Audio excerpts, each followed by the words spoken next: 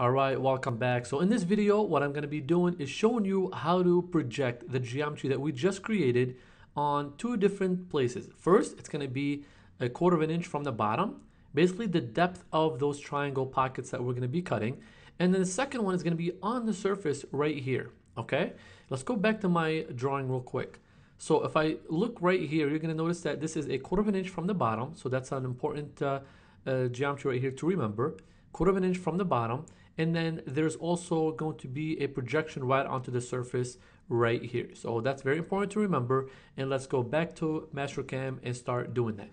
So you're going to notice that the projection, it's not here, you can't see it, but if you actually click on this Xform, the offset counter, the little arrow on the right side, you're going to see the Xform project over here. So you want to select that, and it will ask you select entities to project. Now hold shift and select each of the 8 entities. If you don't do that, it's going to take you a long time to select all the geometry here to project. Okay, now there's multiple ways you can do this. Now I'm going to actually select escape over here to get out of that. One way to do this, if you go to levels and you uncheck the both the last two, the first two geometry or levels that we've created, you're going to only get the triangles right here. Now you can actually leave this one if you want to just keep seeing this there, but make sure you unselect the geometry for the first level that we created and select OK. And then you can come over here and you can actually quick mask the arcs and the lines. So first you can do the lines and then you can do the arcs because the radiuses over here are all the arcs. So this is another way you can select all of them much faster than we've selected before as well. Now when you're done with that, hit enter. Now, okay, we did not actually select the Xform project. I'm going to keep this in this video so you can remember all that. So click on project. Now, it already detects so you've selected geometry and it'll go straight to the project menu screen. Now, what you want to do for this one is you just want to copy it. We're not going to move it. The first one we're going to copy. The second one we're going to move. Now, we're going to do a distance. Now, this distance is actually from 0. Now, because we're on 1.5, if you actually select 1.5, it stays there. What you want to do is move that to 0.25 and hit enter. Now, if you won't see it, that's because it's actually inside of your part.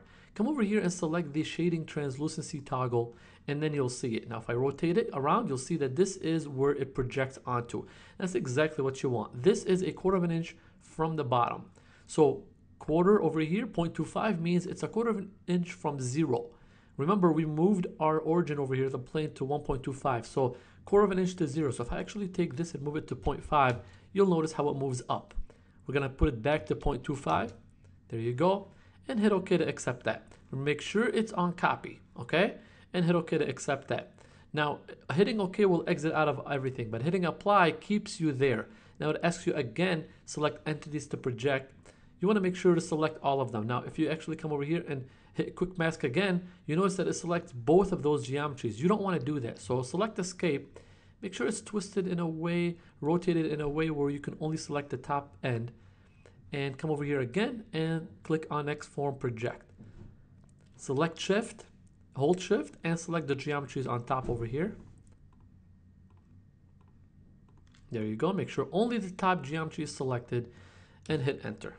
Now what we're going to do is we're actually going to move it. And we're going to move it onto a surface. Now select this option right here, which will project onto surfaces.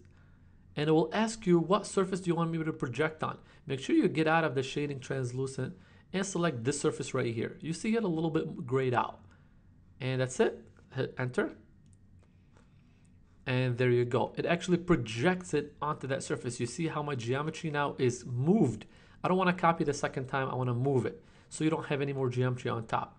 See how it is projected onto that surface just like I wanted? And then select OK to accept that. And then clear colors. And there you go. So we've learned how to project our part to a surface as well as to a certain height.